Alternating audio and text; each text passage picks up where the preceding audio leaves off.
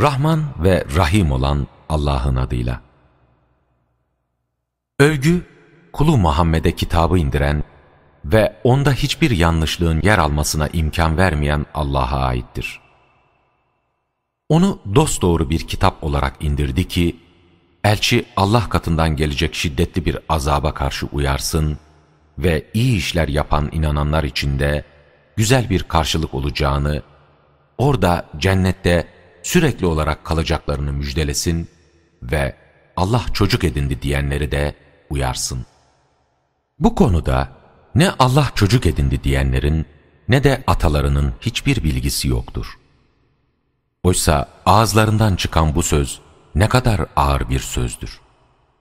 Onlar yalandan başka bir şey söylememektedirler.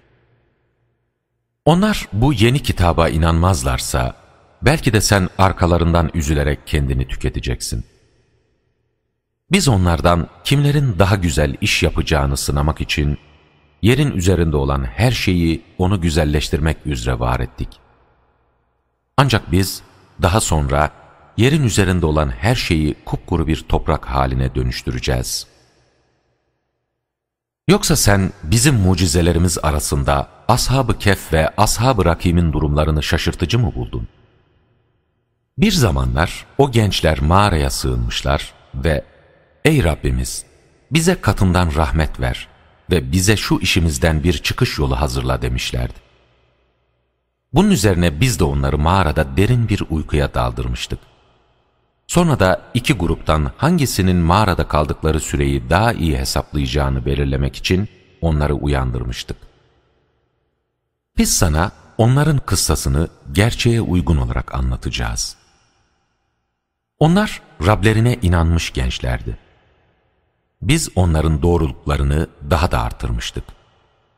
Biz onların kalplerini pekiştirdik de, o zaman halklarının karşısına dikilip şöyle demişlerdi: Rabbimiz göklerin ve yerin Rabbidir. Bu yüzden biz onun dışında başka bir ilaha tapmayız. Çünkü aksi takdirde biz andolsun ki asılsız bir söz söylemiş oluruz. Ancak bizim şu toplumumuz Allah'ın dışında başka tanrılar edinmişlerdir. Ama onların tanrı olduğuna dair açık bir kanıt getirmeleri gerekmez miydi? Bu durumda Allah'a karşı yalan uydurandan daha zalim kim olabilir? İçlerinden biri diğerlerine, madem ki siz onları ve onların Allah dışında taptıkları şeyleri terk ettiniz, o halde mağaraya sığının ki Rabbiniz size rahmetini yaysın ve işinizi kolaylaştırsın demişti. Sen orada olsaydın, onlar mağaranın geniş bir yerinde uyurlarken, güneş ışığının doğarken mağaranın sağına doğru yöneldiğini, batarken de mağaranın sol tarafından onlara dokunmadan geçtiğini görürdün. İşte bu Allah'ın mucizelerindendir. Allah kimi doğru yola ulaştıracak olursa, o doğru yolu bulmuştur. Kimi de saptıracak olursa, artık ona doğru yolu gösterecek bir dost bulamazsın. Uykuda oldukları halde, sen onları uyanık sanırdın. Biz onları sağa ve sola döndürüyorduk. Köpekleri de girişte ön ayaklarını uzatmış yatıyordu. Onların bu durumuna tanık olsaydın, içine korku düşer ve oradan kaçıp giderdin. Böylece biz birbirlerine sormaları için onları uyandırdık. İçlerinden biri, mağarada ne kadar kaldınız diye sordu. Onlar bir gün ya da daha az kaldık diyerek cevap verdiler. Dediler ki, ne kadar kaldığınızı en iyi Rabbiniz bilir. Şimdi birinizi şu gümüş parayla kente gönderin, o da kent halkından kimin yiyeceğinin daha temiz olduğuna bir baksın. Ondan size yiyecek getirsin. Ama çok dikkatli davransın ve sakın yerinizi hiç kimseye belli etmesin. Çünkü sizi ele geçirecek olurlarsa, ya taşlayarak öldürürler ya da sizi kendi dinlerine döndürürler. Bu takdirde de asla kurtuluşa eremezsiniz. Böylece biz, Allah'ın yeniden diriltme sözünün gerçek olduğunu ve kıyamet gününde hiçbir kuşku bulunmadığını bilmeleri için onları insanlara buldurtmuştuk. Onlar aralarında Ashâb-ı Kehf'in durumunu tartışıyorlardı. Dediler ki, onların anısına bir anıt dikin, Rableri onların durumlarını en iyi bilendir. Onların durumuna vakıf olanlarsa, üzerlerine mutlaka bir mescit yapacağız dediler. Kimileri, onlar 3 kişidir, 4.'leri ise köpekleridir derlerken, kimileri de gaybı taşlayarak, onlar 5 kişidir, 6.'ları köpekleridir demiş, kimileri de onlar 7 kişidir, 8.'leri köpekleridir demişlerdi. De ki, Rabbim onların sayısını en iyi bilendir. Onları ancak çok az kişi bilir. Bu yüzden onlar hakkında bu bildirilenler dışında bir tartışmaya girme ve onlar hakkında hiç kimseden bir şey sorma. Hiçbir şey hakkında Allah dilerse demeden ben bunu yarın yapacağım deme.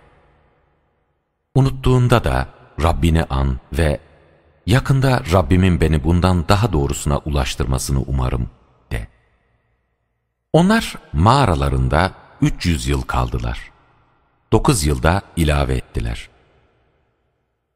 De ki, onların ne kadar kaldıklarını Allah en iyi bilendir. Çünkü göklerin ve yerin gaybi O'nundur. Gerçekten de O ne güzel gören, ne güzel işitendir. Onlar için O'nun dışında hiçbir koruyucu yoktur. O hiç kimseyi kendi egemenliğine ortak etmez. Rabbinin kitabından sana vahyedileni oku. Onun sözlerini değiştirecek hiç kimse yoktur. Onun dışında asla bir sığınakta bulamazsın. Sen sabah akşam Rablerinin hoşnutluğunu isteyerek dua edenlerle birlikte olmak için elinden gelen çabayı göster. Ve dünya hayatının çekiciliğine kapılarak gözlerini onlardan çevirme. Kalbini bizi anmaktan alıkoyduğumuz, kendi tutkularına uyan ve işi hep aşırılık olan kimseye de uyma. De ki, gerçek Rabbinizdendir. Artık dileyen inansın, dileyen inkar etsin. Ancak biz zalimler için öyle bir ateş hazırladık ki, onun duvarları kendilerini çepeçevre kuşatacaktır. Eğer su için feryat edecek olsalar, onlara erimiş maden gibi yüzleri kavuracak olan bir su verilecektir. Ne kötü bir içecektir o, ne kötü konaklama yeridir orası. İnananlara ve iyi işler yapanlara gelince, biz güzel işler yapanların ecrini asla boşa çıkarmayız. İşte onlara altlarından ırmaklar akan adın cennetleri vardır.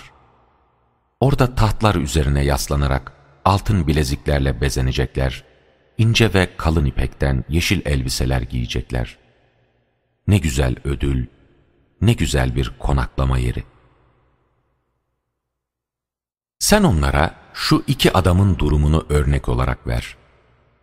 Biz onlardan birine 2 üzüm bağı vermiş, etrafını hurmalıklarla çevirmiş ve aralarını da ekili tarlalarla ayırmıştık. Her 2 bağ da aralarında bir ırmak akıttığımız için ürünlerini tam olarak vermiş ve hiçbir şey eksik bırakmamıştı. Artık onun bol geliri olmuştu. Bu yüzden arkadaşıyla konuşurken ona şöyle dedi: ben malca senden daha zenginim ve insan sayısı bakımından da senden daha güçlüyüm. Böylece o kendine yazık etmiş olarak bahçesine girdi ve şöyle dedi: ben bu bağın bir gün yok olacağını hiç sanmıyorum. Kıyametin kopacağını da düşünmüyorum. Bununla birlikte kıyamet kopsa ve ben Rabbimin huzuruna çıkarılsam bile, andolsun ki orada bundan daha iyi bir yer bulurum. Kendisiyle konuşan arkadaşı ona dedi ki, seni topraktan, daha sonra da meniden yaratan ve ardından da seni insan olarak biçimlendiren Allah'ı mı inkar ediyorsun? Bana gelince, ben inanıyorum ki O, Rabbim olan Allah'tır. Bu yüzden ben Rabbime hiçbir şeyi ortak koşmam. Bağına girdiğinde keşke maşallah Allah'ın dışında hiçbir güç yoktur deseydin. Eğer sen beni malca ve evlatça kendinden daha güçsüz görüyorsan, şunu bil ki belki Rabbim bana senin bağından daha iyisini verir ve senin bağının üzerine de gökten yıldırımlar gönderir de bağın kupkuru bir toprak haline geliverir. Ya da bağının suyu çekilir de bir daha onu arayıp bulamazsın. Çok geçmeden bu kişinin bütün ürünleri yok edilmişti. O bağını altı üstüne gelmiş halde görünce, onun için harcadığı bunca emek ve masrafa yanarak ellerini ovuşturmaya başladı. Ve keşke Rabbime hiç kimseyi ortak koşmasaydım dedi.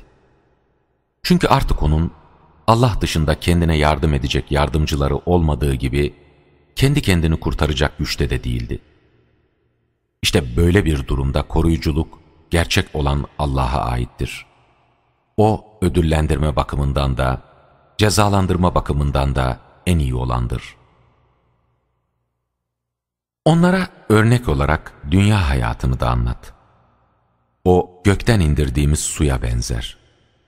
Yeryüzünün bitkileri onunla sulanıp gelişirler. Ama sonunda onlar rüzgarın savurup götürdüğü kuru çöpe dönerler. Allah her şeye güç yetirendir. Mal ve çocuklar dünya hayatının süsleridir. İyi işlerin kalıcı olan sonuçları ise Rabbinin katında hem sevap bakımından daha hayırlıdır, hem de ümit bağlama bakımından daha hayırlıdır. Dağları yerlerinden oynatacağımız ve senin de yeri dümdüz göreceğin günde, biz insanları hiçbirini bırakmaksızın bir araya getireceğiz. O gün onlar saflar halinde Rablerinin huzuruna çıkarılacaklardır. Andolsun ki sizi ilk kez yarattığımız gibi bize geldiniz. Oysa sizin için bir buluşma zamanı belirlemeyeceğimizi sanıyordunuz. O gün herkesin amel defteri ortaya konulacaktır. Sen suçluların onun içinde yazılı olanlardan korkarak, eyvah bize, bu nasıl bir defter ki küçük ya da büyük demeden hiçbir şey bırakmamış, hepsini sayıp dökmüş dediklerine tanık olacaksın. Böylece onlar dünyadayken yapmış olduklarını karşılarında bulacaklardır. Çünkü Rabbin hiç kimseye haksızlık etmez. Biz meleklere Adem'e secde edin demiştik. Bunun üzerine onlar iblis dışında secde etmişlerdi. O cinlerdendi. Bu yüzden Rabbinin buyruğu dışına çıkmıştı. Öyleyse şimdi siz beni bırakarak hem de düşmanlarınız oldukları halde onu ve soyunu mu dostlar edineceksiniz? Bu zalimler için ne kötü bir değişmedir. Ben onları ne göklerle yerin ne de kendilerinin yaratılmasında hazır bulundurmadım. Ben doğru yoldan saptıranları da hiçbir zaman yardımcı edinmedim. O gün Allah, ortaklarım olduğunu ileri sürdüğünüz şeyleri çağırın diyecek. Bunun üzerine onlar onları çağıracaklar ama onların çağrılarına cevap veremeyeceklerdir.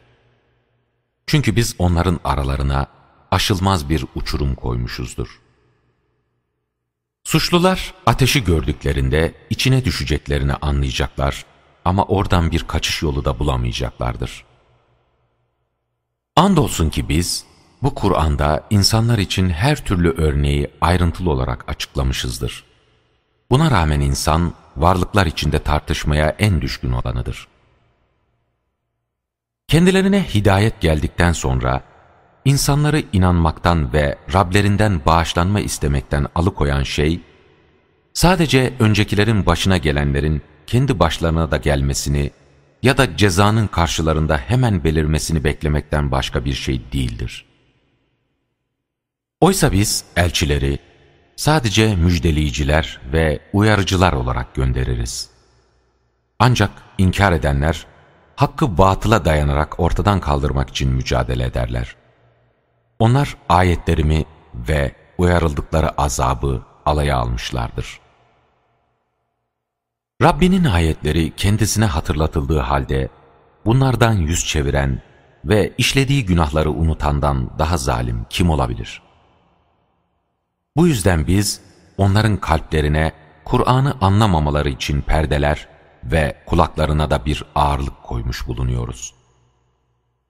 Sen onları doğru yola ne kadar çağırsan da onlar bu durumda asla doğru yola ulaşamazlar.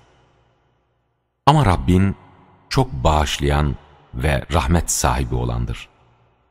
Eğer o yaptıklarından dolayı onları cezalandıracak olsaydı, onlara cezalarını hemen verirdi.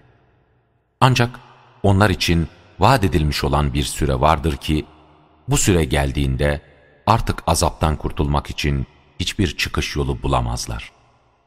Bunun kanıtı, geçmişte zulmetmeye başladıklarında kendilerini yok ettiğimiz şu kentler, ülkelerdir. Gerçekten de biz onları yok etmek için kendilerine bir süre belirlemiştik. Bir zaman Musa, genç arkadaşına şöyle demişti: "Ben yıllarca zaman harcamam gerekse bile, iki denizin birleştiği yere varıncaya kadar yoluma devam edeceğim."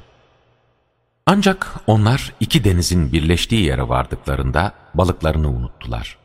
Balık da denizde yolunu bulup gözden kaybolmuştu. Buluşma yerini geçtiklerinde Musa genç arkadaşına, "Azığımızı getir, çünkü bu yolculuğumuz bizi gerçekten yordu," dedi. Genç adam, "Gördün mü? Kayaya sığındığımız sırada balığı unutmuşum. Onu bana unutturan şeytandan başkası değildir. O şaşılacak bir şekilde yolunu bulup denize ulaşıvermiş," diyerek karşılık vermişti. Musa, "İşte aradığımız zaten buydu," dedi. Bunun üzerine onlar hemen geldikleri yoldan izleri üzerinde geri döndüler. Oraya vardıklarında bizim kendisine katımızdan bir rahmet verdiğimiz ve kendisine tarafımızdan bir ilim öğrettiğimiz kullarımızdan bir kulu karşılarında buldular. Musa ona, "Sana öğretilenlerden doğru yolu bulmama yardımcı olacak olan bilgileri bana öğretmen için seni izleyebilir miyim?" diye sordu. O zat dedi ki, "Sen benimle birlikte olacaklara sabredemezsin. İç yüzünü kavrayamadığın bir bilgiye nasıl sabredebilirsin?" Musa dedi ki, "İnşallah beni sabredici bulacaksın. Hiçbir işinde sana karşı gelmeyeceğim." O zat dedi ki, "Eğer beni izleyeceksen, ben sana açıklama yapmadığım sürece bana hiçbir şey hakkında soru sorma." Böylece onlar birlikte yola koyuldular. Sonunda gemiye bindiler. O zat gemiyi deldi. Musa dedi ki, "İçindekilerini boğmak için mi gemiyi deldin? Andolsun ki sen çok kötü bir iş yaptın." O zat dedi ki, "Ben sana benimle birlikte olacaklara sabredemezsin demedim mi?" Musa dedi ki, "Unuttuğum şeyden dolayı beni kınama ve bu işimde bana güçlük çıkarma." Onlar yeniden yola koyuldular. Sonunda bir erkek çocuğa rastladılar. O zat hemen onu öldürdü. Bu durum karşısında Musa, "Sen bir cana karşılık olmaksızın suçsuz bir insanın canına mı kıydın? Andolsun ki sen çok çirkin bir iş yaptın," dedi. O zat dedi ki, "Ben sana benimle birlikte olacaklara sabredemezsin dememiş miydim?" Bunun üzerine Musa, "Eğer bundan sonra sana bir şey soracak olursam, o takdirde benimle arkadaşlık etme.